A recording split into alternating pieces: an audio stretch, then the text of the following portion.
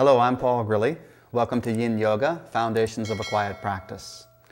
Yin Yoga is a form of yoga that stretches and stimulates the connective tissue of the body. It is intended to complement Yang forms of yoga, which stretch and strengthen muscle tissues of the body.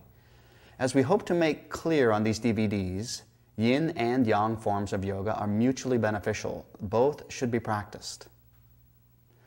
The materials on these DVDs are divided into two main sections. The theory is presented on disc 1, and the practices are presented on disc 2. On disc 1, we explore the benefits of Yin Yoga and how it differs from Yang forms of yoga. On disc 1, we also present a step-by-step breakdown of the Yang sequences presented on the practice disc. On disc 2 are all the practice materials, including several complete Yin sequences and 3 energizing Yang sequences.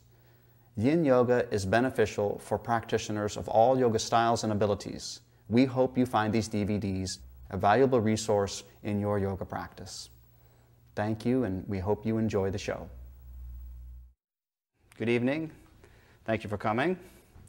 This is going to be an attempt to sum up for you in a very logical sequence as much as I can why Yin Yoga is done the way that it is. To do that, we have to contrast it with Yang forms of yoga. It doesn't make any sense just to describe a left or a without talking to the right. So we're actually going to cover a fairly broad set of ideas. Yin, Yang, Taoism, the theory of exercise. These are the main things I want to touch upon. So hopefully everything that I present is going to build towards why do you do Yin Yoga the way that you do. In particular, there are 2 things unique about Yin Yoga. One is you do it with the muscles relaxed. 2, you hold it for a long time.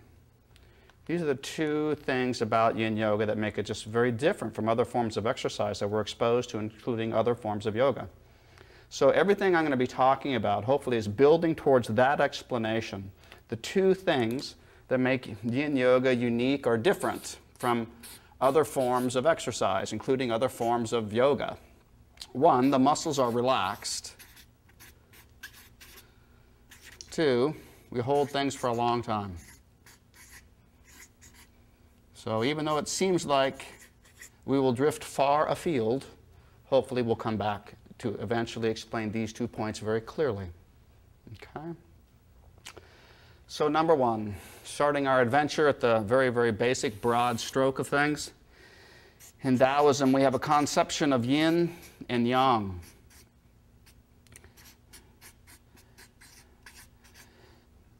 All things, from the subtlest thoughts to the crudest physical forms or violent catastrophes in the physical universe, can be described in terms of Yin or Yang. We are sort of contrived or constrained to describe anything in terms of Yin or Yang, even if we've never heard those words before. If we describe something as bright or warm or big or good, those very words invoke our need to be defined by their opposites. Cold and dark and little and not good. So language and mental conception, not just Chinese language and not just yoga language, but all language and all thought. To describe things, we have inherently in our descriptions Yin and Yang. Okay? So it's not uniquely Chinese. In Indian tradition, Tao was sattva, Yin was tamas, and Yang was rajas. So this is not something limited to a very narrow perspective. It's actually a very broad description of how the mind and how language in particular functions. There might be mental functions that are not dependent on language, but as far as language and communication and teaching and ideas, conceptions and communication, we fall back into Yin and Yang. Now, one of the things about using this notion is that I can limit myself, or we can limit our dialogue to very brief or flowery or dramatic statements that are very easy to memorize or to assimilate. For example, this is going to come up a little later. Yang, we say, has a rhythm to it. And Yin, we say, has no rhythm to it. Well, a statement like that is never going to be absolutely true. If I say Yin has no rhythm to it, if you think about it, even a yin posture or a yin class, if you're doing 5-minute holds, you have a 5-minute rhythm to it. So these short mnemonic phrases that we use, yang is this, yang exercise is this, but yin exercise is this. These are only meant to contrast the extremes, to make it easy to memorize. And usually when you say something dramatic like yang has a rhythm, yin doesn't, that very strong statement sort of elicits in the background of the hearer's mind, that can't be completely right. That can't be completely right. When someone says something that emphatically, that big, that strong, that can't be completely right. And that's exactly how we want it to be. So that even when I say something that's easy to memorize, easy to think about, easy to turn over in your mind, the stronger I say it, the more in your background of your mind is, that can't be absolutely true. And you sort of look into your mind for exceptions for the things that I say. This is good. This is what we want. We don't want to be stuck in absolutes. We talk in terms of yin and yang, but they're not absolutes. Nothing is absolute. Anything. Okay? So I'll use the word a lot. We're doing yin yoga. Yin yoga does this. Yang yoga does this. Those broad strokes are meant to elicit from you, as the listener, a conscientious internal sort of objection, so to speak. No, that can't be completely right. And you are right. There are no absolutes. The stronger the statement, the less true it can be. It's just that it's meticulous and tedious to talk meticulously accurately all the time. So when you talk in these broad phrases, they are not absolutely accurately descriptive the way a mathematician is constrained to be absolutely, mathematically descriptive, and we don't have to labor under those constraints. Okay? So this is the first thing to talk about. It's just easier, faster in an oral presentation or an oral tradition. It's easier to make big, bold, black and white statements. But it's very important not to get trapped in them. It's easier to speak, it's easier to communicate. But whenever I say something really big and really strong, there should always be creeping up in the back of your mind, that can't be absolutely right. That's too strong a statement to make. And that's what we want. That's what's great about the language.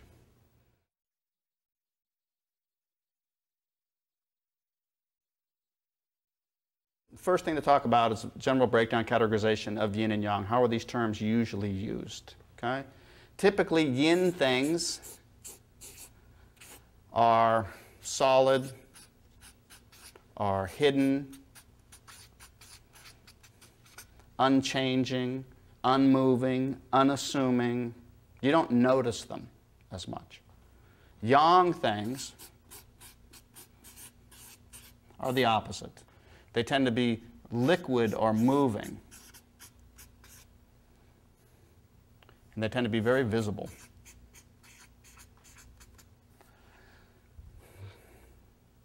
So, dark, we don't tend to notice as much. Bright grabs our attention. Movement, we tend to catch something, will catch our eye if it moves. Something that's sort of like not moving, the floor, the wall, we just don't notice it. The thing that is in our field of vision all the time more than any other object, all of our lives, is our nose. And yet the brain is so acclimated to it now, it actually takes a mental effort to see your nose, when in fact it's obstructing our field of vision all the time. It's like the ultimate yin visual object. It's there all the time, but we're so accommodated to it, you have to really kind of like screw yourself up in a funny way to even see it. Okay? And these are entirely contextual. Entirely contextual. They can change with context. So if you're going to discuss things in yin and yang, not only do you have to be generous in your interpretation of absolute strong statements and go like, what, that can't be perfectly right.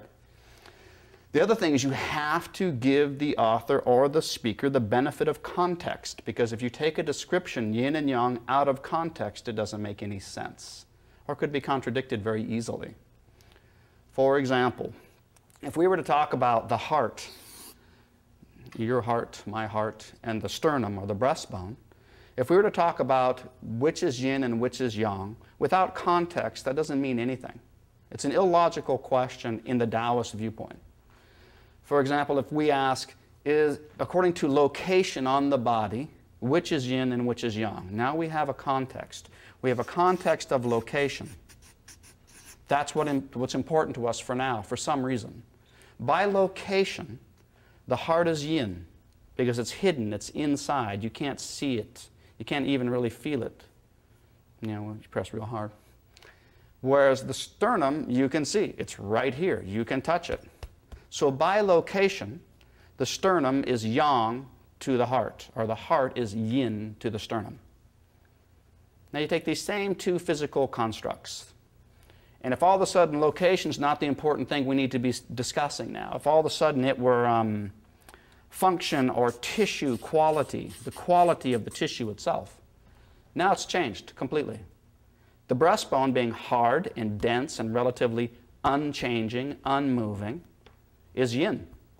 The heart, warm, soft, beating, changing, expanding, contracting, that's yang. So it's completely changed. Is the heart yin or yang, depending on what's the context of the discussion. Now, you can very clearly define something or an exercise or a function or an idea as, oh, that's a very yin idea. Change the context, it's wrong. And the argument sounds sort of foolish. Is that yin or is that yang? This happens in diet a lot, discussing yin or yang, because some dietary systems from China will tell you a food is yin. And another dietary system from China or Japan will tell you the same food is yang. And you really have to think a little bit deeper about why would they make those statements. The one system of diet says, what is the nature of the food itself? Is it yin or yang? The other system of diet says, what does it elicit from the body when you eat it, which is usually the opposite. So is a food yin or yang? Are you talking about the food itself, or are you talking about how it affects the body? These are two examples of how yin and yang only make sense in context. So when we move on, my next job is going to be set the context for what do you call yin yoga? Yin yoga. What's the context by which you make that definition?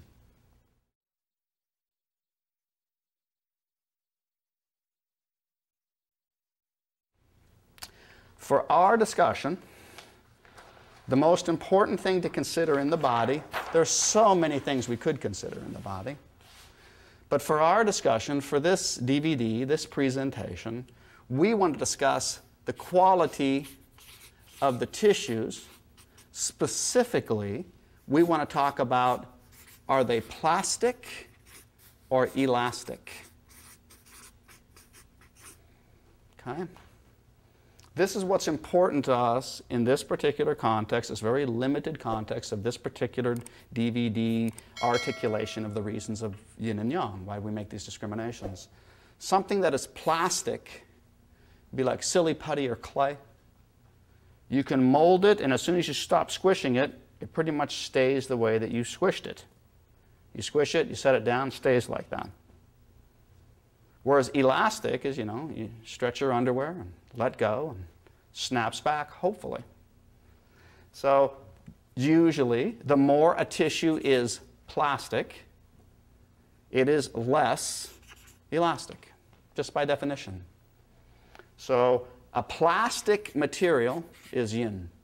It's slower to change. You set it down, you can look at it for a long time, look away, look back, it's still the same. Whereas yang are things that change. Okay? This is what pretty much the context of everything we'll be discussing. What are we discussing? Why define something as yin or yang in this context? For us, is it plastic or elastic? The quality of the tissue that we're trying to usually stretch. Is it plastic or more plastic, or is it elastic? Okay? Because in yoga, at least Hatha Yoga, we're usually concerned with why don't we move? Why don't we move? If you can do a posture easily, you usually don't question. Yeah, everyone should do this. Feels good. It's when you can't do a posture and that annoying flexible person right next to you can do the posture. Now it becomes important. Okay? So we usually want to know why we can't do a pose. Okay? So again, in our context, if we can't do a pose, it'll be for one of two reasons. One, the joint is in a state of tension.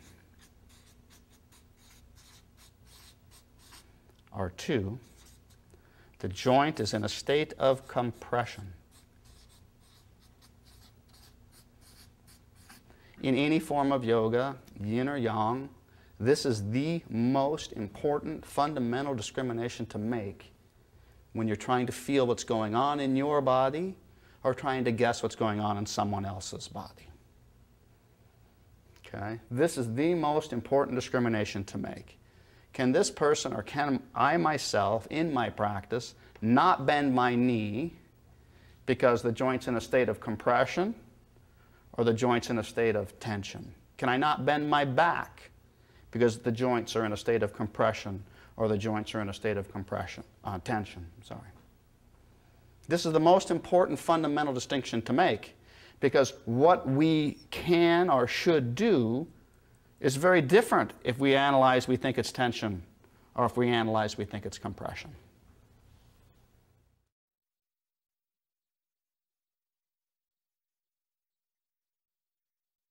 Elaborating this idea. Is a tissue elastic or plastic? There's zillions of tissues in the body, okay? For us, we're going to break it down and make it simple. We're going to keep it to three tissues. At a joint, a knee, a neck, a spine, a hip, there are three tissues that concern us that we can feel and manipulate and consider. The bone that forms the joint, the muscle that moves the joint, and for us, this usually includes the tendon of the muscle. And in between these two is called connective tissue. I'll just abbreviate it as X tissue.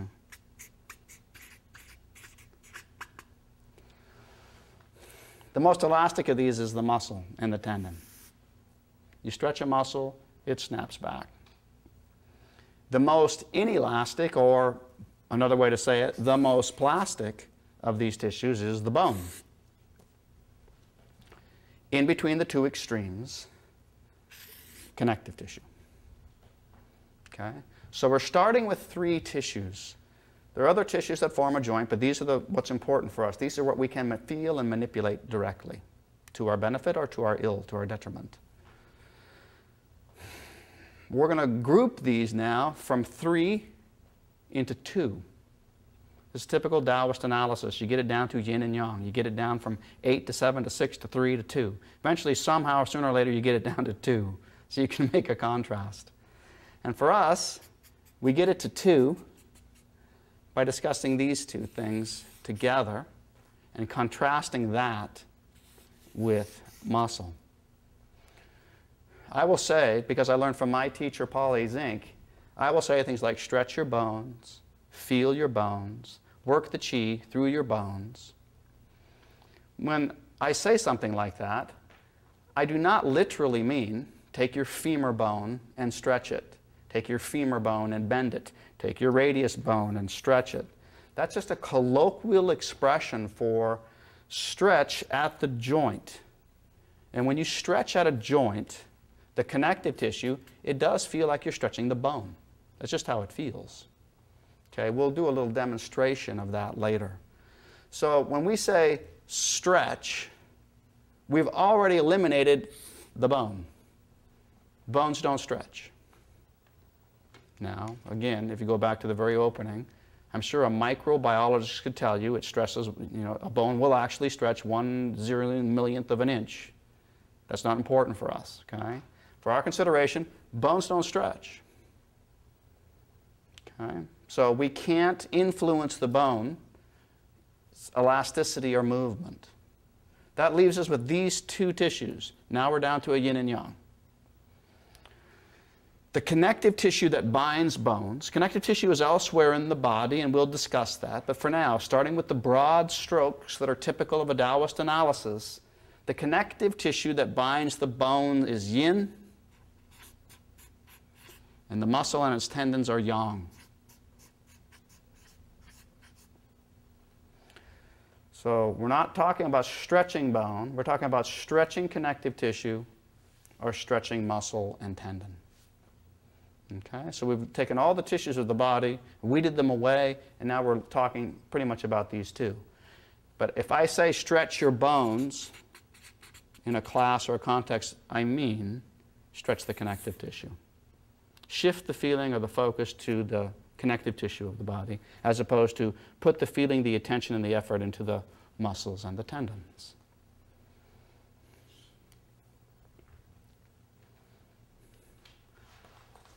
Why make this discrimination? Back here, I had said this is the most important discrimination you can make when analyzing the sensations of your own body, or guessing or analyzing the sensations of someone else who's attempting to do a posture they find difficult. The most important discrimination to make is a tension or is a compression. Now this DVD is not about this so much. First DVD, the anatomy DVD, beats this to death. Tension, compression. For us, just to recap, compression is two things coming together or building pressure between them. Tension are two things being stretched or pulled apart. Every structure in the universe is a balance of tension and compression. The backdrops behind us, these are hanging, they're under tension. The beams holding up the ceiling, they're under weight, they're under compression. Certain parts of our body are under compression, they're almost always the bone. And other parts of our body are under tension, connective tissue, muscle, tendon, ligament. So the big thing to remember when it comes to compression, if we've analyzed, I can't twist my knee or bend my back or my neck because of compression, because of the bones hitting, there's nothing yoga can do to improve that as far as range of motion. We'll talk later that a compression is actually good for your bones. Compression is actually good in moderation. But we're, again, in a Taoist analysis, you always must remember context. And in this context of what can move, what can be affected beneficially to increase our range of motion, there's nothing we can do about this. When the bones hit, it's over. So that limits us to, okay, but what about the numerous instances where compression's not the issue? It's not because my joints or my bones or my spine or my neck or my elbow are compressed. They're not compressed. I'm too tight, literally. My muscles are too tight. My tendons are too tight. I'm literally, accurately, I'm too tight. So we've gone from, is it tension or compression? Pretty much for the rest of our time in this lecture, we're assuming it's not compression. And we're just going to talk about two different types of tension. Okay, so compression now has been discussed. We'll bring it back briefly later to talk about if compression is actually good for you in moderation. But for range of movement, range of motion, compression is now being discarded from the context of our conversation. And we're now limiting ourselves to tension. That's where we were over here. We got two different kinds of tension that we can feel in the body. And they might be happening simultaneously. Is it a tension due to connective tissue being tight? Or is it a tension due to muscle and or its tendons being tight? Both conditions might be occurring. But to make the conversation easy and clear, we're just going to assume one or the other for now. In real life, they might overlap in their sensations. But to make it easy to discuss, we're just going to assume one or the other.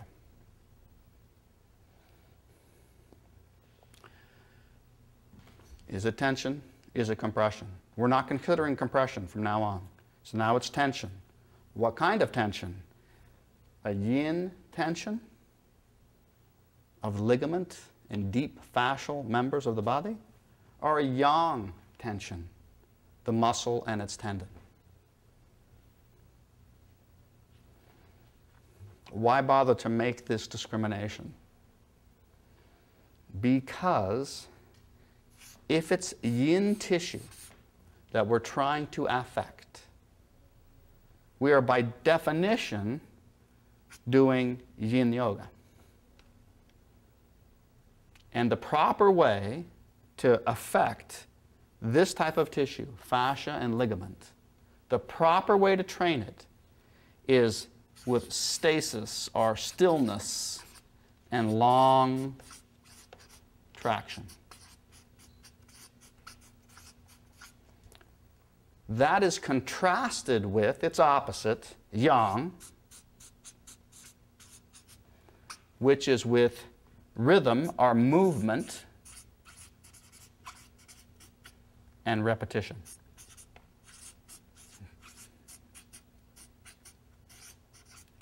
Why bother to make this discrimination? Because if we are accurate in our analysis, how we should proceed safely to affect those tissues, hopefully for our benefit, will be very different if we're going to do long, slow holds with the muscles relaxed, or rhythmic movements with muscular contraction and repetition. It can be unsafe to flip these around. To exercise a yin tissue with rhythm and repetition can be unsafe. To exercise a yang tissue with stasis, stillness, and long traction can be unsafe. And to make this more clear, we'll go through some very pragmatic examples. Start with yang because we're more familiar with that. We're more acculturated to exercises, sweating and huffing and puffing. Yang exercise is sweating and huffing and puffing and movement and rhythm and repetition. It affects the muscles. And the classic example of that would be going to the gym.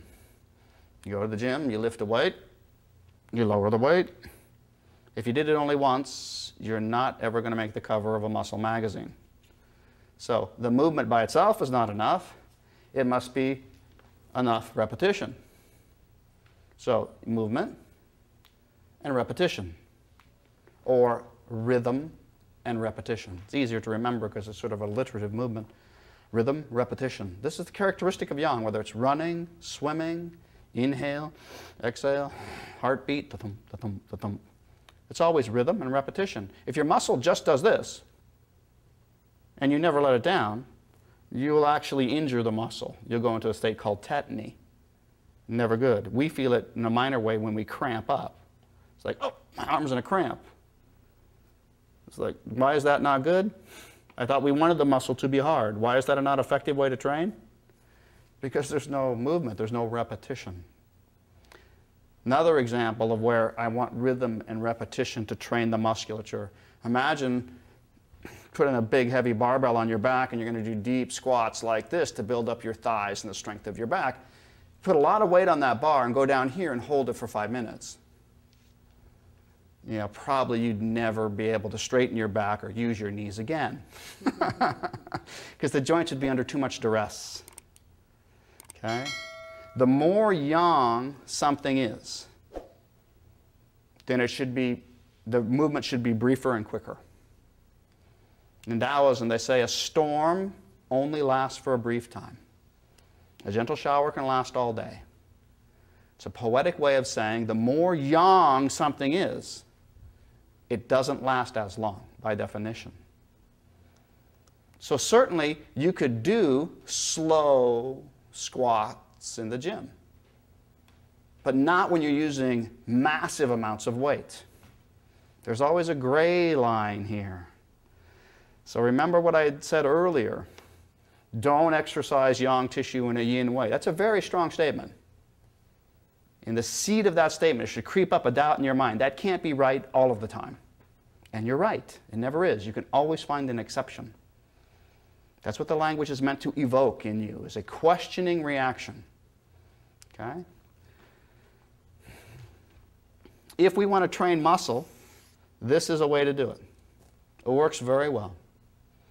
You can stand like this and grab the ballet bar and just swing your leg back and forth several times. And by the time you've done that 10 times, you're much more loose than you were before you started. That's just rhythm and repetition. It works very well. You don't want to do that if you're trying to affect a joint. If you're trying to affect a joint and you go into it with rhythm and repetition, there is a good chance that one, you won't be effective, you won't get the change that you would like. Two, worst case scenario is you injure the joint. Okay? So, why make this distinction? Because depending on which tissue we want to affect in our yoga practice, we should adopt one of two different approaches. A long, steady, slow, gentle traction when I'm addressing joint tissue, or vigorous, strong movement and repetition when I'm addressing muscular tissue. It might not be safe to do it the opposite way. In fact, this is the reason why people shudder at the notion that you would exercise your joints. Because the underlying assumption is exercise by definition is movement and repetition, vigorous movement and repetition, and vigorous movement and repetition on your gentle joints is not a good idea. And they're right. It's not a good idea. You can only do this so many times before you're going to hurt your neck. You know, once or twice, maybe you're okay. But you can only have an explosive, quick, rhythmic movement into your elbow or your knee or your hip or your neck or anywhere, any joint of your body. You might get away with a lot of them, but sooner or later, so you're going to do it not quite the right way, not quite lined up straight, bang, I'm injured. Okay? So this is what we're going to explore next, because this is the big bugaboo in the current exercise mode or trend in this country, is that exercising the joints is unsafe. You should never exercise your joints. Or you should do it like this. I'm exercising my elbow. This is okay.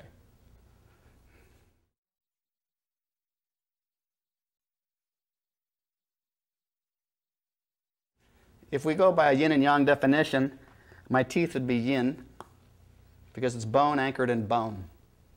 Okay? My muscle are yang, because it's mostly fluid movement. Imagine someone who's got the idea, I'm going to exercise my teeth. Because my teeth are crooked. Most people have crooked teeth. If I can develop an exercise system that works not just for my teeth, but everyone's teeth, we're going to have a huge impact on people's oral health around the world. And so, trained in Western kinesiology and exercise physiology, they decide first place to experiment is grab a tooth, wiggle it back and forth for 3 sets of 10. 1, 2, 3, 4, 5, 6, 7, 8, 9, 10, change. 1, 2, 3, 4. That program would last about a month, and your teeth would slowly start falling out of your mouth. And then word would go out around the country, exercising the teeth, bad. Don't exercise your teeth, for God's sake. And then some crazy guy comes along. This is well established now. You don't exercise your teeth. Everybody knows that. It's in every physiology book exercise program in the country. For God's sakes, don't exercise your teeth. Now some crazy guy comes along and says, you know, I want to exercise the teeth. It's like, sure you do. Here's my plan. I'm going to put braces on people's teeth with a very gentle tension. And I'm going to hold it for, I don't know, days and weeks at a time.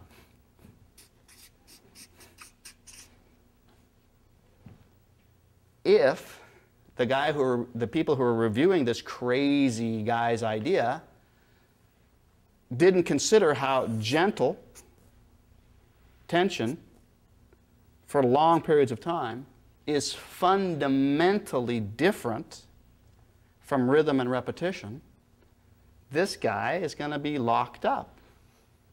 He's irresponsible. Look, we've done studies, and the studies show if you exercise your teeth, they will fall out of your mouth. The discrimination those studies don't take into account is all of your studies were of yang stresses. Wiggle it hard, wiggle it fast, how many sets? Look, you're still in the realm of rhythm and repetition, yang stresses. No matter how much you change those variables, it's all yang. So yes, you never did find a yang way to affect the teeth therapeutically. To do something with braces and retainers is yin. A very modest stress, very modest. Your braces are too tight. If you ever had to wear braces, if your braces are even moderately too tight, you know, your eyes cross and your brain hurts all day. So it's a very modest stress. Why is it effective? Because it's held for a long time. And if you get in a hurry, you say, I don't want to wear braces for 6 months. Let's just crank these puppies up and do it in 3. You're bringing a yang attitude to a yin therapeutic setting, and it's not going to work. You could crack your teeth. You could injure your teeth. It's like there just comes a point where you could only rush this, which is a yang attitude. Let's do it faster, quicker, harder, and better. There's only so much you can do to rush this. It just takes a certain amount of time for the bones in your mouth to change. Well, we can work it right up to as fast as they will change, but we have to wait for the teeth. We have to wait for the jaw to respond to us. We know now that orthodontia works. You know, it works. Everyone knows that. Orthodontia works. And that's exercising your teeth. Just that we don't think of that as exercise. We think of that as, I don't know what, therapeutic traction or something. But the principle, this is entirely yin. A modest stress held for a long time. If we had a modest stress for just an hour a day on your teeth, it might not be effective. But a modest stress long enough will change the bones in the mouth. So changing your bones in your mouth is much, much harder than trying to stretch the connective tissue or ligaments and other tissues in your joints. This is infinitely harder to do and more patient and therapeutic. That's why you need a professional to help you do it in special instruments. But the principle is the same. Yes, they've done studies forever that if you're too aggressive in your movements, in a yang way, playing baseball or lifting a weight or doing a spinning class, if you're too aggressive in your joints, you injure them. Okay, that's just, no one's going to deny that. If they do, they're insane.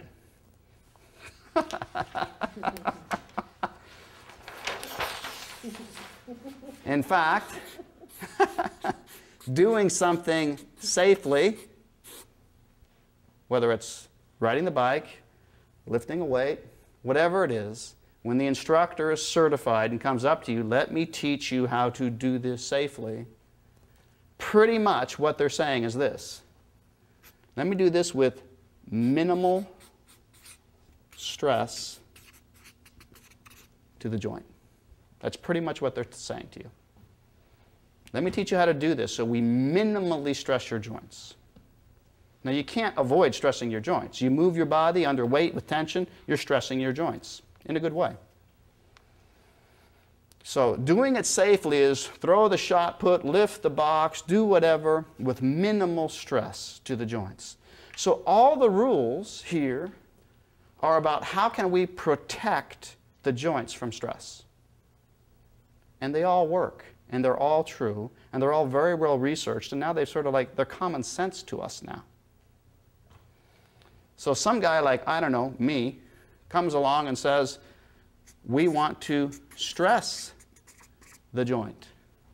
We don't want to protect the joint. So what are you, crazy? Yin Yoga wants to do this to the joints of the body. Everything else that we do is, for God's sakes, protect the joint from undue stress. Okay? And the reason for that, it's built on a fundamental and outmoded idea of what is the nature of the connective tissue of the body. Doing it safely, minimal stress to the joints.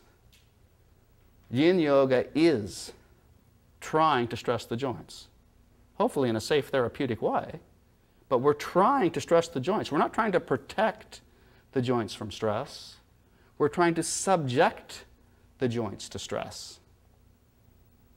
This is radically different, right? You can't get more different than this when you're doing exercise versus yoga or yang yoga versus yin yoga. You can't get more seemingly contradictory than this idea.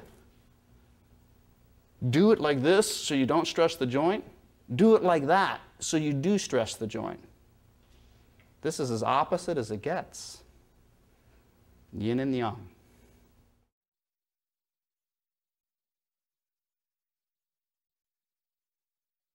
What crazy guy would advocate stressing the joints? This gets back to the theory of exercise.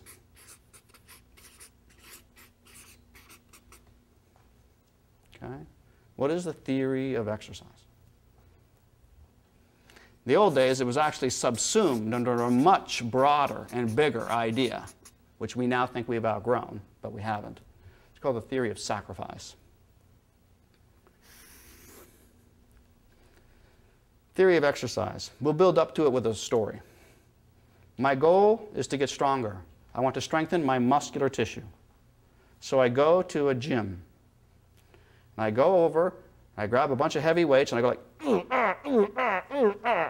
and if I work out really, really hard, when I leave the gym, I am weaker than when I went in.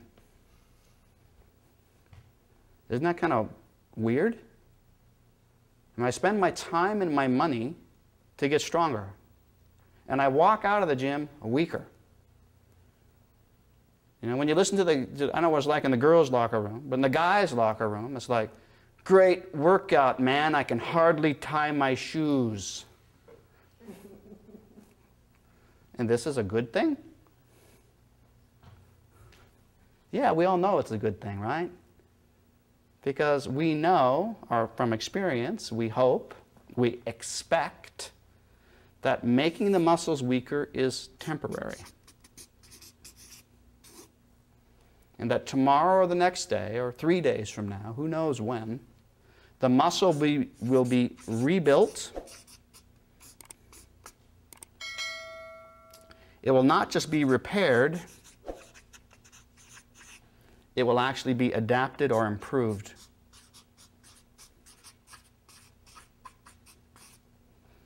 Okay? We expect this. That's why we lift the weights. That's why we're happy when we have a great workout and I can't even tie my shoes. We're happy about that. Because we expect that the stronger stresses we've subjected the muscles to, some magic thing is going to happen.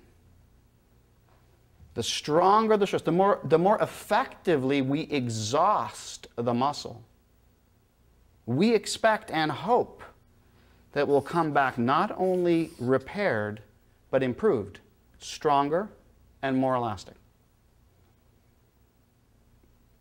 Okay? This is now so fundamental we don't even give it much thought. Yeah, of course, you go to the gym, you work, you get weaker than when you went in. Why do you do it? Because we expect this to happen. How does this happen? How does tissue get stronger when it's subjected to stress and broken down conscientiously? Nobody knows. Nobody knows how this happens. They've been studying muscle fibers for like 50, 100 years. They still don't know whether it's because muscle cells get bigger that you get stronger, or if because they split in half and you get more of them. Nobody knows. It's pretty fundamental, isn't it? You would think by now, with all the smart people we have out there, we'd know. We don't know. Because you're getting close to explaining life when you can answer a question like that. You're getting close to explaining life to answer that question. It's not a simple thing. If I have a twine here in my hand, and I just rub it back and forth a little bit with my finger, just a very light scraping of the twine, sooner or later, that twine will snap and wear through, right? Because it's an inanimate object. There is no chi. Well, this is not, again, this is not absolutely true. All things have chi. But anyway, it doesn't have chi. It can't adapt to stress. Living tissues, these are examples of adapting to stress. The theory of evolution is based on an idea like this. Okay? Adapting to stress. This is what living things do. So when we take our shoes off in the warm months of the year and we start walking along, do we wear all the skin off the bottoms of our feet and by fall time we're walking on bloody nubs? Or does the opposite happen? Do the feet get thicker on the bottom and calloused and easier to adapt to those things? Well, we all know the opposite happens. That doesn't happen with inanimate objects. If Firestone could do that with your tires, they'd make well, they'd go broke, actually, because they'd sell you one pair of tires and that'd be it. Inanimate objects don't adapt to stress. That's a very good definition. There could be many definitions of life and living and non-living, but this is a pretty good one. Inanimate objects don't adapt. They just wear out. You know, you scrape that string, that piece of twine a little bit, back and forth, a little bit. After a while, mountains wear down and twine breaks. But if that's a living tissue, if that piece of twine now represents a muscle fiber or a tendon, and you scrape it a little bit, as long as you don't overdo it, it grows back stronger than before. They use this principle now in rehabilitating cruciate ligaments in the knee. Cruciate ligament is, you have it's in between, it's in the joint, and you have the knee coming down here, the upper bone of the thigh, and you have the tibia down here. And in here you got these cruciate ligaments that cross one another, that's why they're called cruciate. And you got guys, skiers in particular, who partially tear the ligament there. Doesn't tear all the way through, but a very serious destabilizing injury right there. Torn. This is very common. Do you know what some of the advanced surgical procedure is now to heal that? They go in with a, I don't know what instrument, and they very slightly abrade that wounded surface. Isn't that kind of a crazy idea? It's already partially torn, and they go in and abrade the surface. What are you doing? They know, as you might expect, that for some mysterious reason, when you abrade the surface like that, the body starts to grow in that ligamentous chunk. And if it doesn't do it completely the first time, they might actually risk doing it another time and go in and abrade it to try and stimulate the body's reaction to, oh, okay, I'll fill it in the rest of the way. And now I've got a whole ligament again. This is really bizarre. The body has the ability to heal the ligament from the beginning. That's obvious because it just did it. Why doesn't the body just heal the ligament? Why does it command an intervention from the outside, whether it's the student himself or from a doctor that has to go in and sort of jumpstart this power that's already in the body? Look, nobody knows.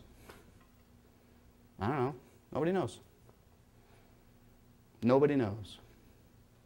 Why do muscles get stronger after you exhaust them? I don't know. Nobody knows. How strong will you eventually get? I don't know. You don't know. Nobody knows. How long will your strength last? I don't know. You don't know. I don't know. Nobody knows. We're sort of trapped in a mystery. We expect certain things from exercise and other things that we do. We can't explain them. It's just based on experience. When you start to question them, and then it gets a little head turning around. Why would stressing a muscle until it's exhausted and fails and can't tie your shoes, why was that a good thing in the long run? The yogis, the Taoists, say, they don't explain why, they just say, because you stimulate a vital life force called prana in India or chi in China, and that this mysterious life force is responsible for restructuring living tissues to better withstand stress. Inanimate objects don't adapt to stress. They just wear out. Within limits, and everything's within limits, living tissues adapt to stress. So it makes them unique. If you shoot an astronaut into space and leave the astronaut there for, I don't know how long it has to be, can't remember now, a few weeks. You bring the astronaut down, she will have lost 15 to 20% of the density of her bones in a few weeks. Why? She's in a weightless environment. You don't need strong bones in your legs and your hips and your pelvis to hold up a weightless body. So in just a few weeks' time, this much bone density is lost. A lot of science fiction guys will write, speculative things about what would human beings look like if they lived for 2 or 3 generations on the moon or something where the gravity is very light. And they develop sort of like into bird-like people that if they came to the Earth and they stepped off the spacecraft, their bones would break because Earth's gravity would be too much. I bring this up because even bones, hard, dense, tough bones, like our teeth, if they're not stressed in a good way, they degenerate. Even the bones. Very, very simple premise. We all understand it. Use it or lose it. Even the bones of the body.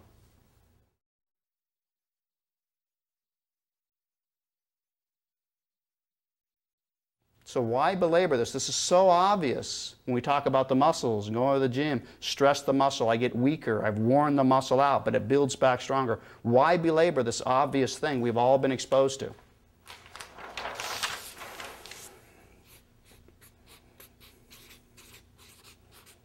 Because the connective tissues of the joints are subject to exactly the same laws and the same premises. If you don't stress a joint, it will atrophy. Now, if you overstress it, you'll injure it. But if you don't stress a joint, it will atrophy. And if you stress it, theory of exercise, if we stress our joints, our joint tissues, within limits, always within limits, they adapt and the tissues improve. It's true of every tissue of the body. It does not stop with the connective tissue. There's a very old antiquated idea that the ligaments, which is a special name of the connective tissue that binds the bones together, are inanimate. They are inert. They're perfect the way God made them. And if you stretch them, number one, you won't be successful because they don't stretch. Number two, if you are successful in stretching them, you've damaged them. Now your joint is destabilized, and sooner or later you're going to have arthritis because your bones are rubbing funny. Okay? That argument falls apart once you explode the notion that ligaments are inert. Ligaments lengthen and contract every day. Ligaments lengthen and contract. When a ligament contracts, It's called contracture, as opposed to a muscular contraction.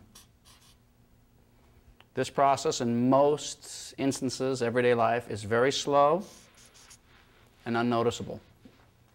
But in certain scenarios, it speeds up, meaning the ligament shrinks and contracts, hence the name contracture. And the scenario in which this happens most aggressively is immobilization.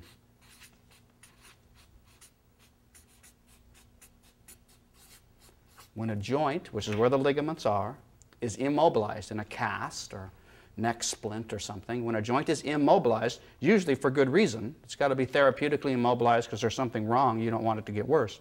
But when a joint is immobilized for whatever reason, contracture is more aggressive. And not only does it contract, the tissue degenerates. It becomes less strong, less elastic. The fibers in the ligaments that are usually a little bit kind of wavy but parallel to one another, they're not straight, but they're kind of wavy. They start to cross over one another more. It becomes a less functionally effective elastic material. So when a joint is immobilized, when ligament is immobilized, everything about the joint degenerates, just like the astronaut in space. Everything about the joint degenerates when you're immobilized. Articular cartilage degenerates, circulation to the joint degenerates, ligaments degenerate, the muscles obviously degenerate. If you've ever had an immobilized limb, a broken leg or something arm, the muscles atrophy very quickly. Every tissue in a joint will degenerate during immobilization. And processes like contracture, which are normally very subtle things going on all the time, for good reason, now take over and become overly aggressive. Classic example of this is frozen shoulder syndrome. Grandma falls down, sticks out her hand, falls, bang, breaks her wrist. Her arm is, bones are set, arm is put in a sling. 6 weeks later, you take the sling off. The hardest part of rehabilitation is she can't move her shoulder now. The shoulder that was never hurt and has been resting in a sling for 6 weeks. Not the wrist, that's not the hardest problem. This first, you got to get her to move first. What happened? It was never hurt. The wrist was hurt, the shoulder wasn't hurt, and it's been resting in a sling for 6 weeks. This happened. A process that is going on all the time in the body, in a very small pulse type of movement or rhythm, once the joint was immobilized, just took over. Like any other tissue of the body, it's not going to lay down more tissue than it needs. And if the joint that used to do this, the ligaments would have to be so long. If the joint now just does this, or nothing at all, ligaments don't need to be very long to allow that to happen. So this is a very natural function. But in an immobilization state, bad things happen. And the deleterious effects of immobilization are myriad.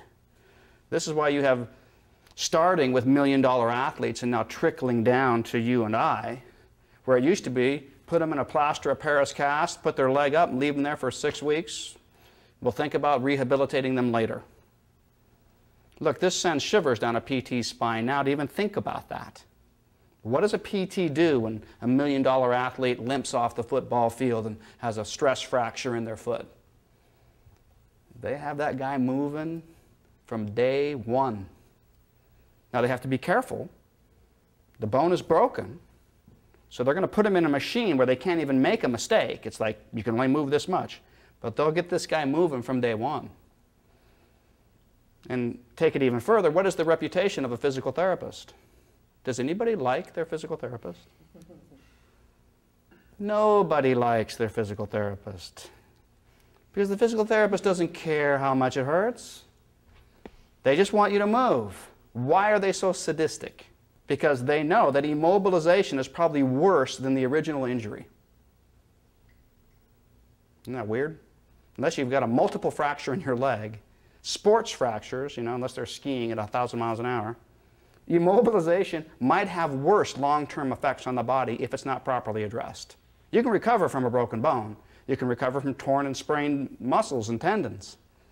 But if the physical therapy, if the intervention doesn't happen soon, early on in the process, and complete, they'll never be the same again. Now, this is a complete change in the last 2 or 3 decades. Complete change. Why are these crazy OTs and PTs now, horrified by immobilization, when for a few hundred years, medicine isn't that old, so 100 years, 150 years, you had a baby, rest. Fell off your horse, rest. Broken leg, rest. Made it worse. So immobilization, big problem, because all the tissues degenerate. All of the tissues degenerate, including the ligaments. Just like bone, just like teeth, just like muscle, just like tendon. If these tissues are not sometimes, routinely, within limits, stressed, they degenerate. If they are stressed, like in lifting weights or doing yoga, they rehabilitate. This is just a law of life. And it doesn't stop at the joints. It isn't like, oh, that's true for the muscles, but it's not true of the joints. It's true for the bones, but it's not true of the joints. That's just a mistaken idea. It's old now. Okay? It's not true. Immobilization is bad. All these tissues degenerate, and ligament, connective tissue, fascia, tendon, all those tissues get better or worse with proper exercise or stress. So stressing a ligament modestly, regularly, is just as commonsensical and therapeutic as going to the gym and stressing your muscles. It's just how the body stays healthy. I don't know why it's set up that way. I don't know why you have to stress a tissue to keep it healthy. No one knows why. It just is. If you don't stress a tissue, it degenerates. If you overstress a tissue, you deteriorate it. Life is somewhere between that yin and yang. A healthy life is somewhere between not stressing the tissue at all. It's going to degenerate if you don't stress it enough. If you overstress it, it will deteriorate.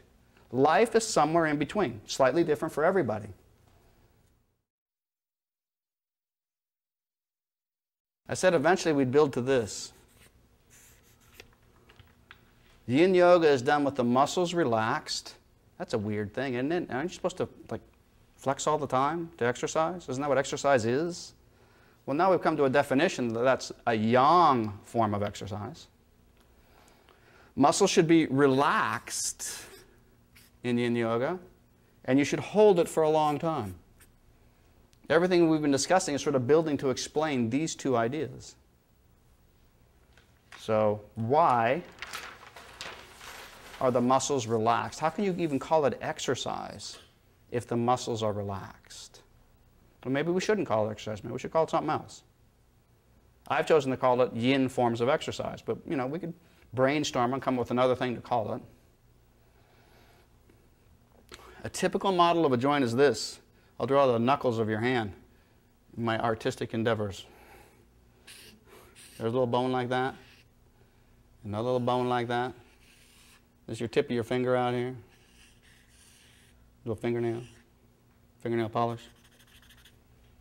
Okay? This is a structure of a joint. These are the bony structure of a joint. What goes around the joint? What goes around every joint of the body?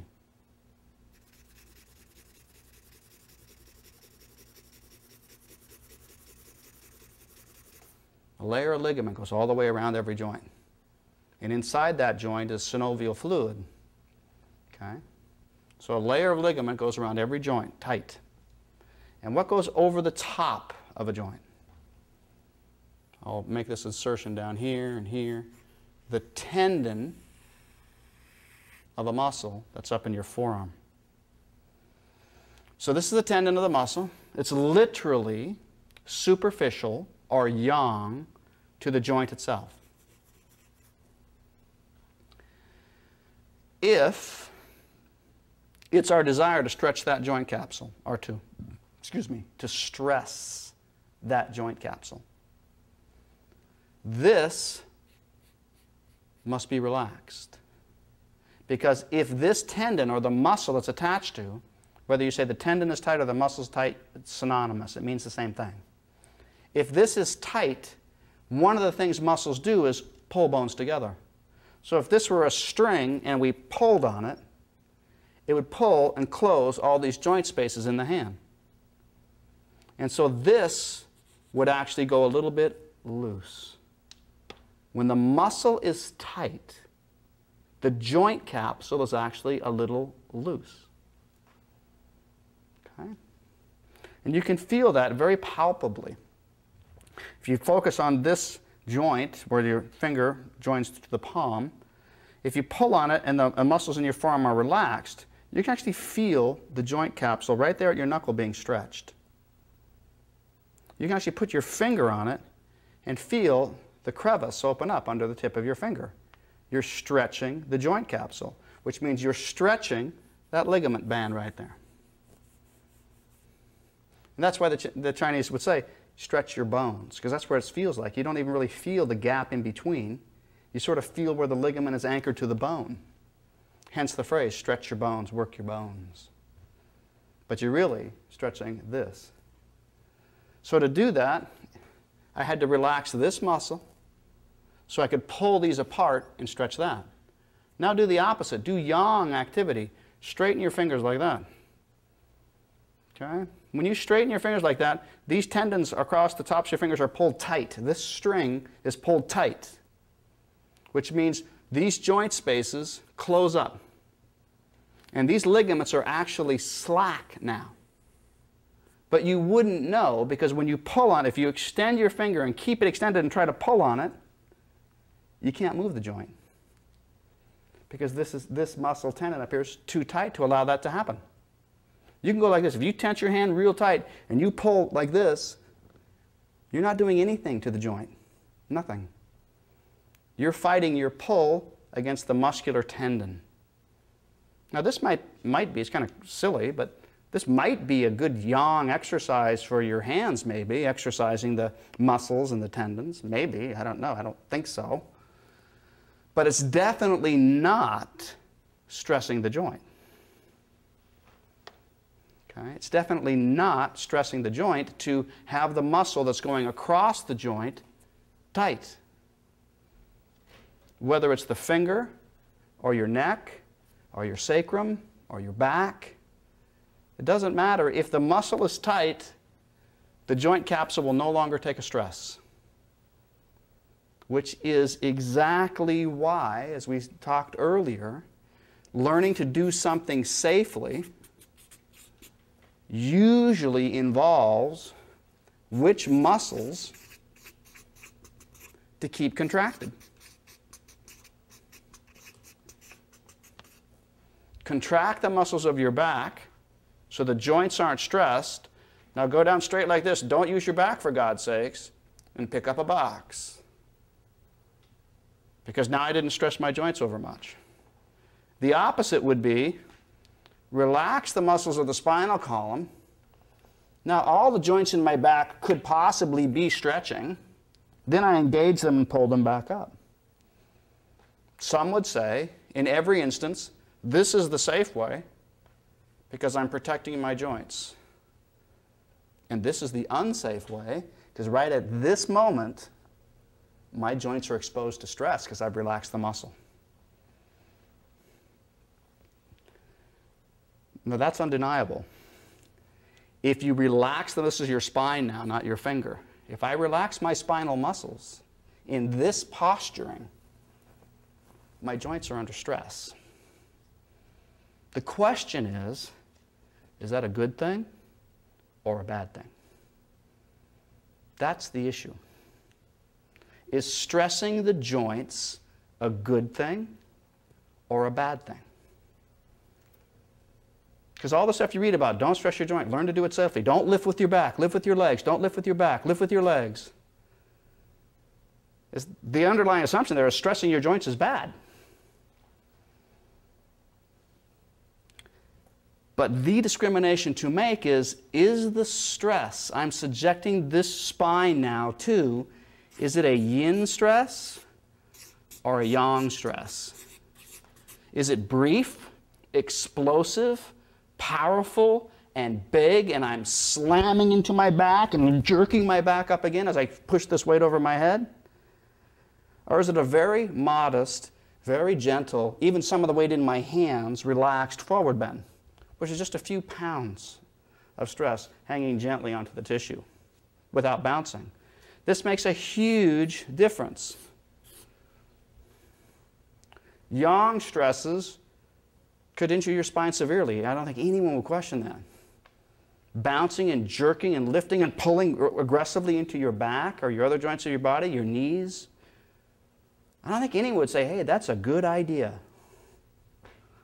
But you cannot equate yang, rhythmic, aggressive stresses with yin, very gentle, long, sustained stresses. They're not the same. They're not the same. Okay? This is a huge thing. This stress and this stress isn't like yin is sissy yang. Yin is for people who aren't tough enough to slam into their joints. They're fundamentally different. If I do this a lot, slam my foot into the floor. Basketball players do this all the time. They have thousands of pounds of stress per square inch on their feet when they do that. Particularly when they jump and they land. Thousands of pounds of stress on their feet. How many basketball players stretch the ligaments in their feet? Nobody. No basketball player ever overstressed the ligaments in his feet unless he rolls his ankle over.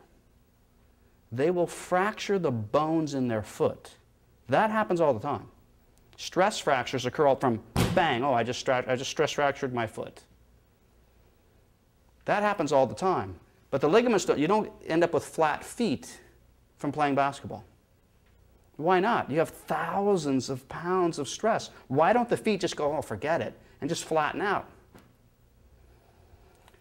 Because brief yang stretches, bang, thousands of pounds, but it's very brief and it's over, it's done, I'm off now. Ligaments and connective tissue, deep fibers, won't respond to that. It's like, okay, I'm done, I got that. They're perfectly designed to stabilize the joint that way because you put a brief stress on them, they don't yield.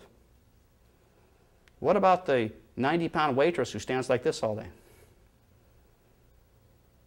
She's got soles on her shoes this thick, and her feet give her problems all the time because she's losing her arches. She's getting fallen arches. Why?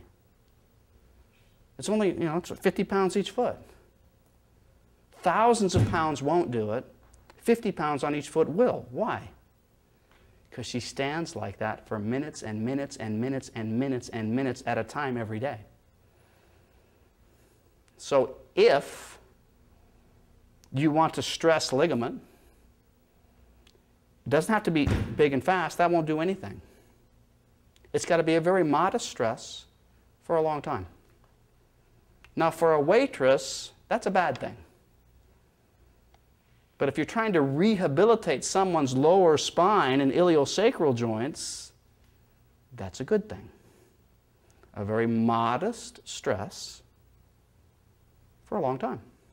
Now, how long is a long time? 5 minutes, 10 minutes? And this varies. But it isn't like, here, let me pull on you real fast. I don't think any sane person would think that would be therapeutic. And yet now they've got machines that they strap a person to a table and strap their upper torso to one half of the table and the lower torso to the other half, and then they crank the tables apart to decompress the spine. And they back off, and then they do it again. 30-second rounds for, I think, half an hour to rehabilitate the back to avoid surgery. Now, that sounds like Yin Yoga to me, doesn't it? You strap someone to a table, they're relaxed, and you crank their spine apart. These are candidates for surgery. They're in a lot of pain. Why are they doing that? Because longer therapeutic stresses are beneficial for the ligament. Normally, surgery candidates, the spines are contracted and collapsed. The ligaments have aggressively contractured. And we're trying to coax them to get some movement back. Okay? So this is an incredibly important discrimination to make. A long, slow, modest traction is nothing like repetitive, aggressive contractions. They're nothing the same. It isn't like one's a modest version, they're totally different. This will actually shorten up your ligaments. Repetitive movements like that, your body will get tighter. It's called tractor back. They studied farmers riding tractors. They end up like this. Can't move at all. Repetitive, aggressive motions, the ligaments contract to protect the joints. You can't have your bones bouncing around riding on your tractor or something. It's like the body's doing the best it can. Whereas long, stable tractions are like braces on your teeth, or like these new therapeutics where they strap you into a device and stretch your back apart. It wouldn't make any sense to strap someone to one of these therapeutic benches and then they tensed up their muscles. Well, now they're fighting against their back being pulled apart. You'd have to go in and say, what are you doing? I'm exercising my back. Well, yeah, you're exercising the yang tissues of your back. The problem is in your ligament. We need to stop doing that. Just relax so the table can pull your back apart. Oh, okay. So when we do backward bends, forward bends, spinal twists, when we're doing our yoga practice, there's nothing wrong with sometimes doing it with all the muscles engaged in all these various ways. That's good for the muscles of the spine. It's good for them.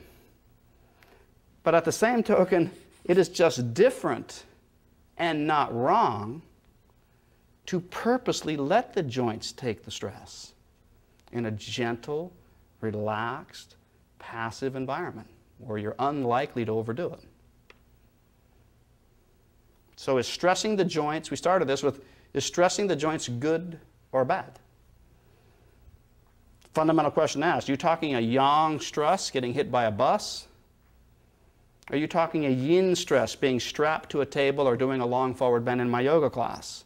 Because those are two different things. Not to say you couldn't overdo this. You can overdo any therapeutic. You can overdo yang activity and do yourself more harm than good. You can overdo yin activity and do yourself more harm than good. That doesn't invalidate the principle that all tissues, including all the joint tissues, need to be stressed regularly, systematically, rationally, and persistently to keep them healthy. And if we're going to stress the joint capsules in our fingers and in our spines, the muscles must be relaxed so that the joints take the stress.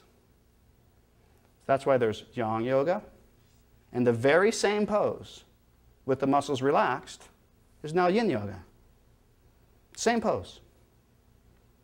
One is I'm focused on my muscles protecting my joints.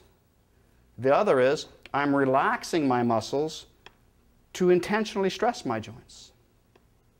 One is not superior to another.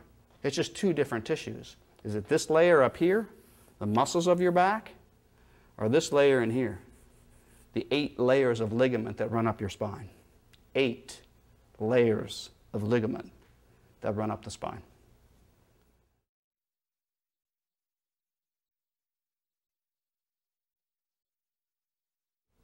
There are 4 reasons why you want to stress the joints of your body. To avoid the degeneration that occurs from prolonged immobilization.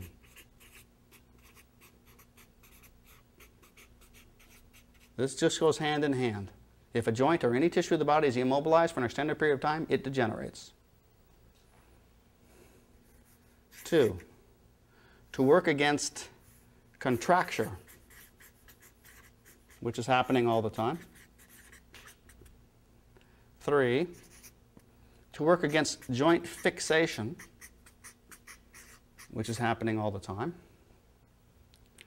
4, to stimulate the production of hyaluronic acid. These are 4 reasons why you want to exercise your joints. None of these things have to do with will you become a contortionist in Cirque du Soleil. Okay? I've been talking at great length about this.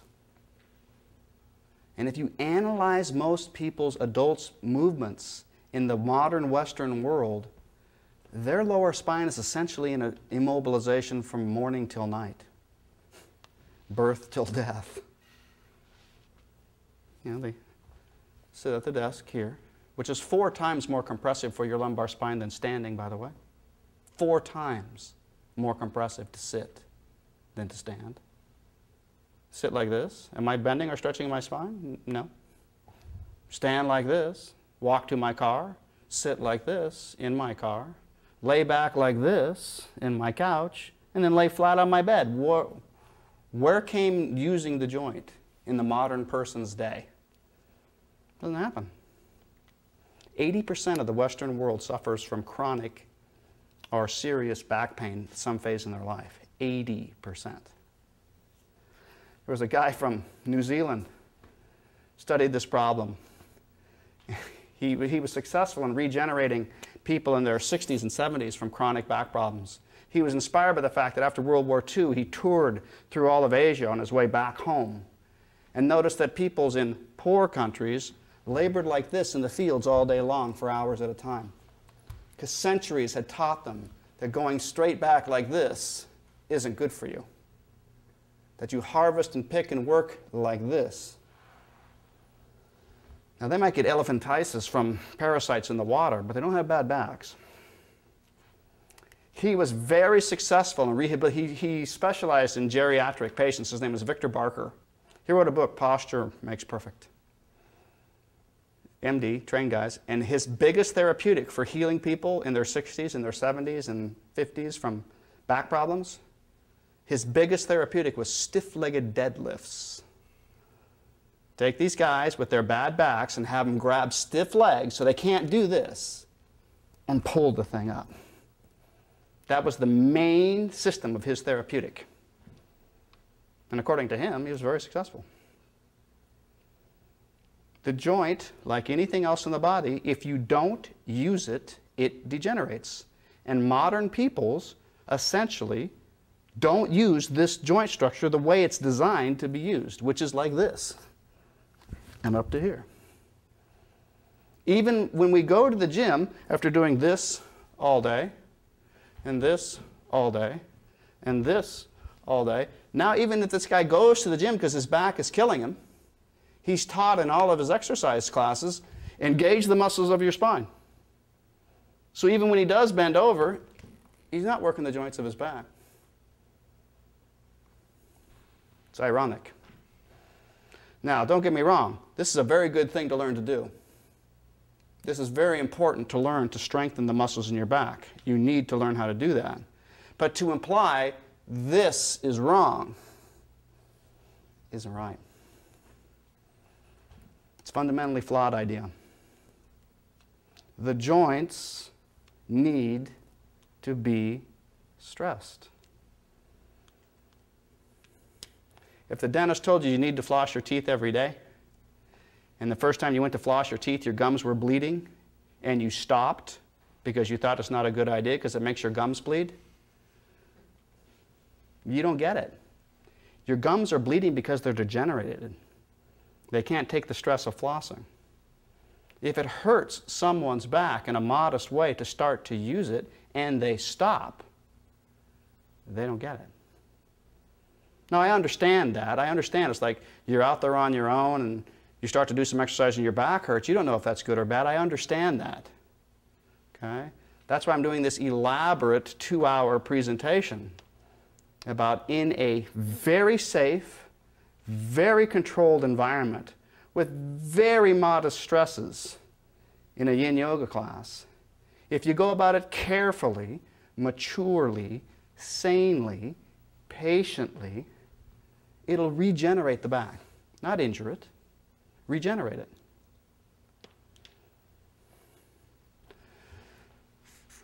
So, degeneration and contracture. You need to fight against that.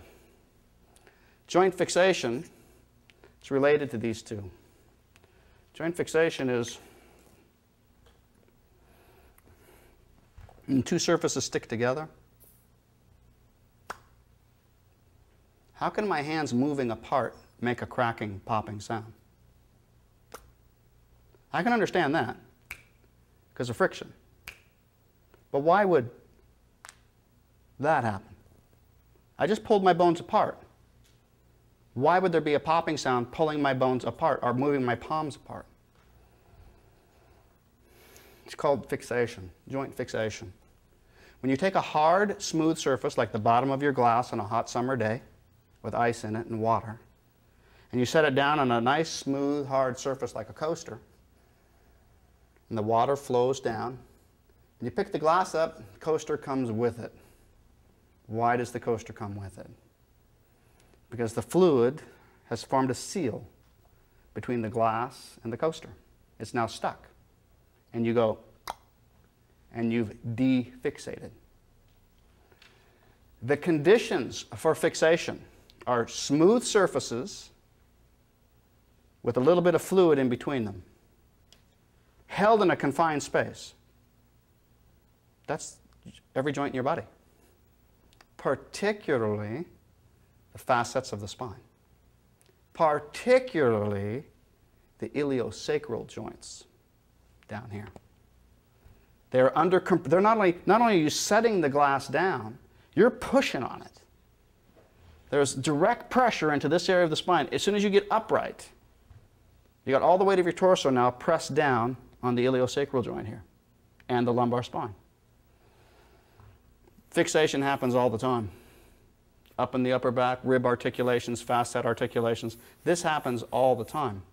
And for some people, at some point, somewhere, sometime, one or both sides of the iliosacral joint become fixated permanently because the ligaments are so tight. They can't pull that much to make it pop because the ligaments are so strong. There's no more ligamented area in your body than this down here. You see a picture in an anatomy book, it is massively ligamented down there. And guess where everyone has their lower back problems? Down there. If you want to create a mysterious reputation for yourself, go to a party, and someone says, oh, my back, and you say, L5, S1? They'll go, how did you know that? That's where everyone hurts. That's where everybody hurts. Because it's a chronically immobilized, degenerated portion of our body. It's chronic. So it's no mystery. You'll be right 99 times out of 100. That's where everyone has these problems of degeneration, contracture, and fixation. And that's why old people walk like this. Why do they walk like that? Because they can't push their pelvis under them anymore. It's not their upper back that's a big deal. That's a different problem. It's because their butt's behind them. Why is their butt behind them? Because they can't do that. They would get correct posture if they could just do that. Can't. Iliosacral joints totally fixated in both sides, and the L4 and L5 vertebrae are probably fused together by this time. They don't have a joint there. If it's fixated, you don't have a joint. It's not moving by definition. And when you're older, trying to stretch the ligaments is a very difficult job. And the ligaments are binding so tight, you can't stretch the glass off the coaster enough to make it defixate. So what do we do in our yoga practice here, steadily over time? If you've ever done yoga, started yoga late as an adult, and then you start doing your yoga practice, what you notice right away, or not right away, after some period of time, you notice you get cracks and pops all over your spine all the time that weren't there before. What's that about? Because in a modest yoga practice, even a beginning yoga practice, you're helping to stimulate and pull these fixations apart, keeping the ligaments and the muscles loose enough so that with a little movement or a twist, or if your friend steps on your back, the fixation goes away. You break the fixation. That's why when someone steps on your back, you go, ah, that feels so good. Why should it feel good? I can understand you get up and then you move more and you go, oh, wow, I can move more. But why does it instantly feel good? Oh, thank you. It feels so good. That's what we're building to, and it's building to this. Why does it instantly feel good to get cracked?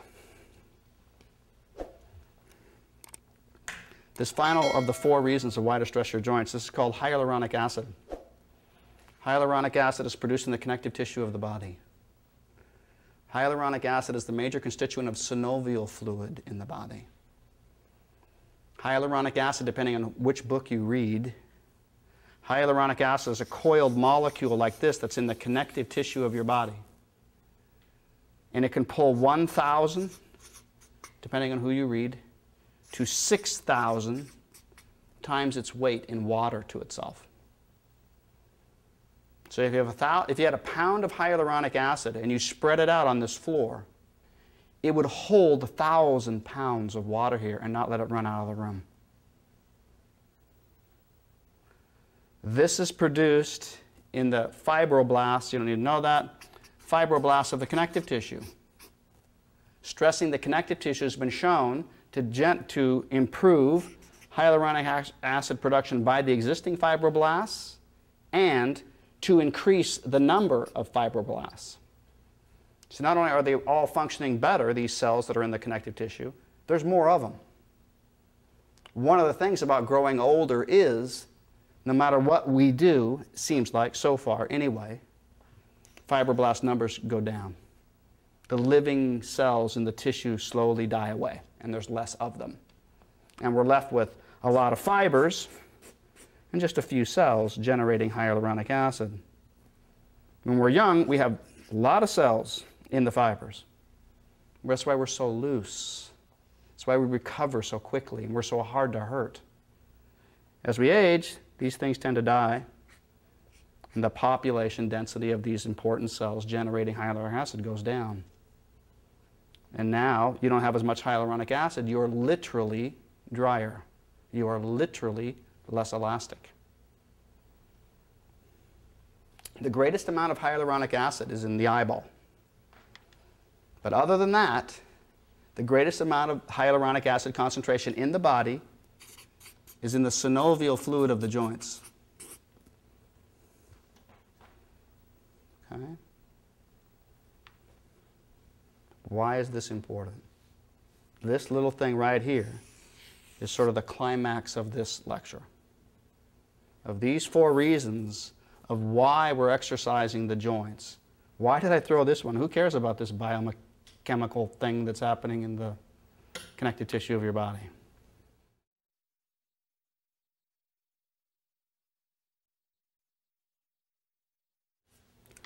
My teacher is Dr. Hiroshi Motoyama. He and several others, including a guy named James Oshman, who scans the medical literature and stuff for work, and people like Stephen Birch and others, he's just a handful of guys, have been putting together something for a few decades called the I call the modern meridian theory. Modern meridian theory. The essence of it is this. The meridians exist as water-rich phases in the connective tissue of the body. That's what they are physically. Okay? But they're unique. Okay? They're unique in this way. An artery or a vein or a nerve or a bone has a membrane that forms a tube. And it's easy to find. You go in there, you go like, hey, there's a tube there. There must be something in it. It's an artery, it's a vein, it's a nerve. Meridians, you won't find a membrane with a tube in it. You don't find that. What you have are little granules of spiraled hyaluronic acid molecules. Now in a corpse, you wouldn't even sort of look at that because there's little bits of hyaluronic acid in all the connective tissue everywhere. You'd have to be looking for, wait a minute, there's a lot of it. And it's right here in a line like that. You'd have to be specifically looking for that. Because what happens when you die and you do your dissection on that cadaver? Not when you die. When someone dies, the first thing that happens is all of the fluids dissipate from all of the tissues. And you go into rigor mortis. You don't find a water-rich segment of connective tissue in a corpse. You don't find it. But if you look real close with your microscope and you're looking for a reason, you will find dense layers and lines of hyaluronic acid. You're like, why is it there and so thick and not right next to it over here and not next to it over there? And when you analyze it, that track, this has all been done in the skin, by the way. It hasn't been done inside the body yet. But in the skin, in the dermis of the skin, that's an acupuncture meridian. And when this guy was alive, water was gathered around the hyaluronic acid molecules. The hyaluronic acid molecules don't form a membrane around the water. It's the inversion of that. It's the yin and the yang of that. Rather than fluid on the inside, tissue on the outside, the apt meridian inverts that and puts the tissue that's holding it together on the inside, and the water's wrapped around it. Totally cool. And when you're alive, my teacher in particular, but many of these other guys too, but my teacher, Dr. Madhyama, has studied where does it flow, how does it flow, what's its speed, how is it different from the nervous system, where does it go, how does it interact with other meridians. This is hugely important. Okay? That this explains what the meridians are. They've mapped many things about the meridians now to show that they're totally different from the nervous system. Nervous system travels, an impulse in the nervous system travels something like 180 meters in a second. Now that's nothing anywhere close to the speed of light, but it's like really fast. Meridian impulses travel at about 1 meter in 4 seconds. That's very slow. It takes 4 seconds to travel the length of the spine. 4 seconds. In 4 seconds, an electrical impulse would have gone 800 meters. So there are many things that we're not going to get into in this particular DVD about this, because we're more informed about the immediate practical mechanics of how we're doing postures. But let me retrace, why am I talking about what little I am now? Okay? Hyaluronic acid and its production is in the connective tissue, stimulating the connective tissue in Yin Yoga and in Yang Yoga, stimulates the cells in the production of hyaluronic acid. So it's not just about, well, now I'll be able to bend more. Even if you're a very advanced yogi, you don't bend anymore after your yoga practice. You're the same pretty much for a long time. Why do you keep doing your practice? To stimulate this production. Because energetically, after every class, you feel different. After every class, even though your range of motion is what it was yesterday, which was what it was last week, why do you keep doing it? Why did the yogis invent asana postures? Why? Why not heavy hands, mini tramps, spinning, something? You know, why these bizarre contortions and positions? Because when you're spending hours and hours and hours in deeper and deeper meditative states, and you're eating very little and living a very quiet, sedentary life, you feel the energy moving in your body as a very real thing. And when you feel it stagnate, it disturbs your health and your meditation. And you go like, okay, so I'm going to do exercises to move the chi, literally. How do you do that? Through the joints. That's why postures.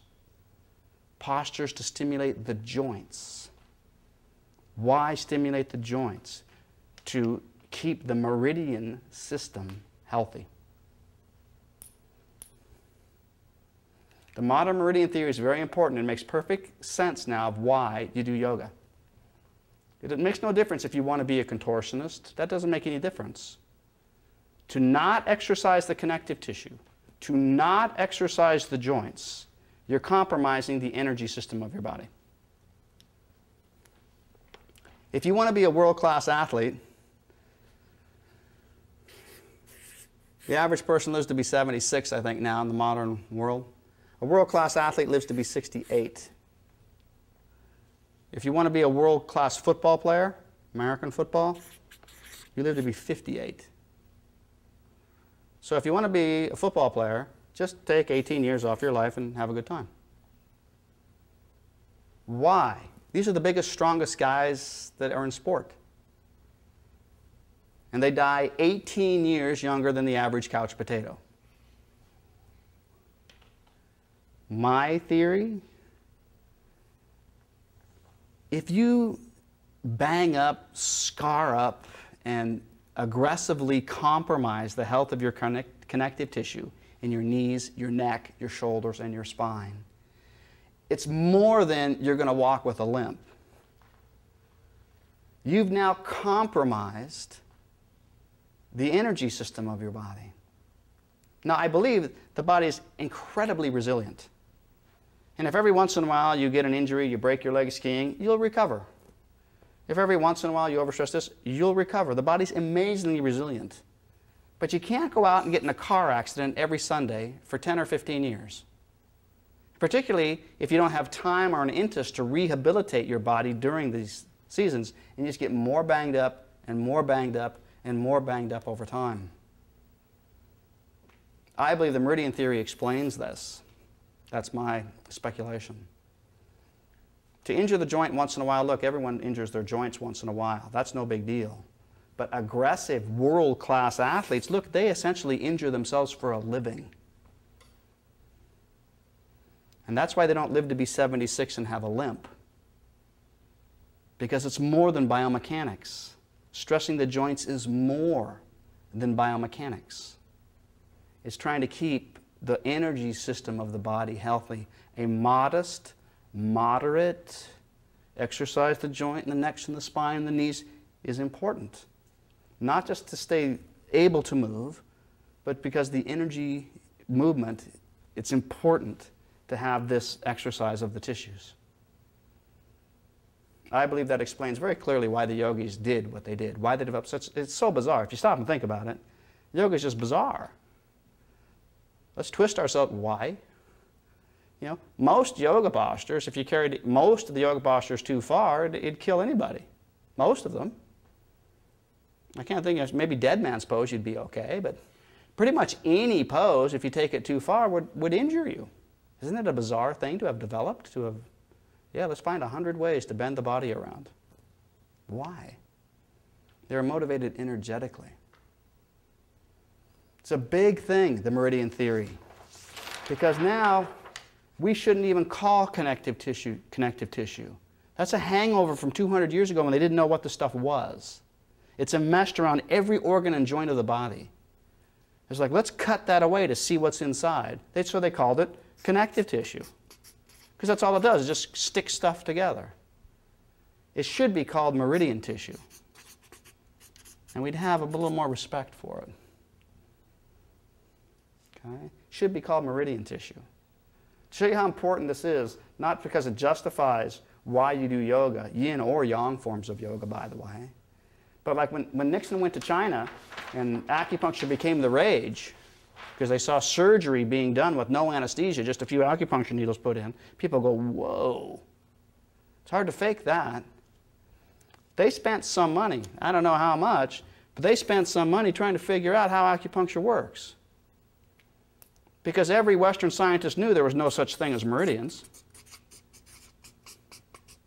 We know that. How do we know that? Because we've done thousands of dissections in the last 125 years, and we haven't found a meridian yet. It's a feudalistic superstition put forward by people who didn't do cadaver dissections. So they went in these thousands of dissections with their probes and their scalpels, and they cut away the connective tissue to find the organs. And they cut away the connective tissue looking for the meridians. What they were cutting away were the meridians. It changes everything to think of connective tissue as living, pulsating, not only for itself, but to be conductive to a life force that flows through the body. The next time you get a chance, pop open a grotesquely illustrated anatomy book and look where the connective tissue is. Connective tissue is everywhere. It's everywhere in the body. And when you read about how the yogis in India describe where do the nadis flow, which is their word for meridians, where do they flow? You'll either read there are 360,000 nadis in the body, or they'll say there are 72,000 nadis of the body. Of those, 10 are the most important. And of those, 3 are the most important. And you never hear about these other ones again. How can you have 360,000 meridians in your body?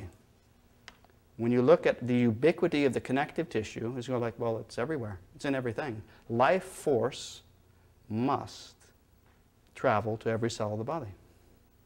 There's only one tissue that is ubiquitous from the surface of the skin to any internal organ you want to find. There's only one tissue that does that.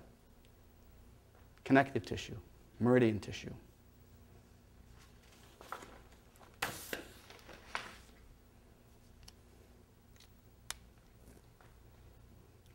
One last little point to make. This is a DVD about Yin Yoga. So talk about why do Yin Yoga. But if you next time you get a chance, you're bored, look through an anatomy book. Connective tissue is all through the muscles as well. All forms of yoga stimulate the meridians of the body. It is not a unique characteristic of Yin Yoga. The only reason why this elaborate presentation is not to set Yin Yoga apart from Yang Yoga or other forms of exercise. It's not to make it better.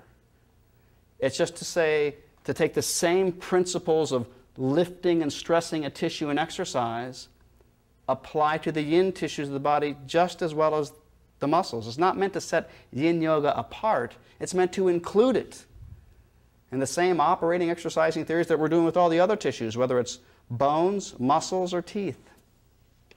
It's not to make it different and set it apart and better and unique. It's not unique. That's the point here. It's not unique. It shares the living, growing, adapting to stress, health that the other tissues have.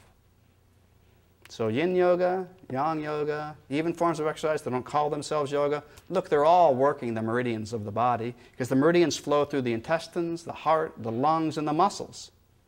What makes Yin Yoga unique is that it stresses the joints. Its intention is to stress the joints. Yin Yoga is not going to make you stronger. It's not going to make you run the marathon. It's not going to do any of those things. It's not a complete system by itself. Hence the name Yin, not Taoist, Yin. Why this elaborate defense explanation of it? Because of the mythology that you shouldn't stress your joints. That's a myth. Within limits, within moderation, biology demands that the tissues be stressed, or they will be degenerated. Thank you for playing.